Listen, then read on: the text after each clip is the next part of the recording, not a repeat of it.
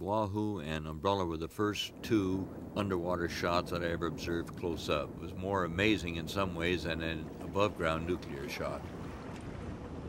The rockets were set up at various angles and fired before the shot so that by the time they reached surface zero area, they were staggered at different elevations. So when the shock wave came up through the water, they could tell how long it was for the shock wave to hit a certain rocket trail, which gave them the propagation rate of the shock wave.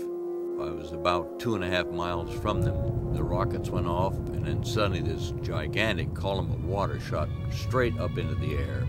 And you're watching the waves come closer and closer to the ship, and at 2.5 miles, it's hard to judge how far away it was from surface zero.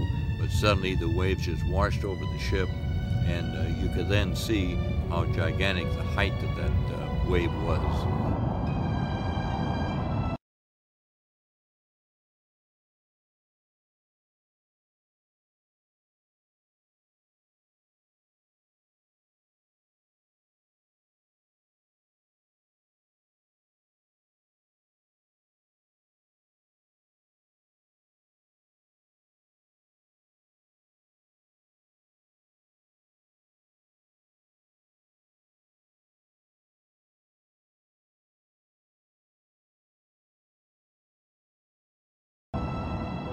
After the shot, it seemed to be a couple of minutes or so before the first wave came in, not very high, and up to that time the water had been quite calm at the beach, and then the first wave came in, then receded. The second wave came in, and a little higher, and also retreated, and the third wave came in, was the highest, and completely covered the island, about 4 to 6 feet high, and after about 10 minutes the water subsided, we could get down out of the tree.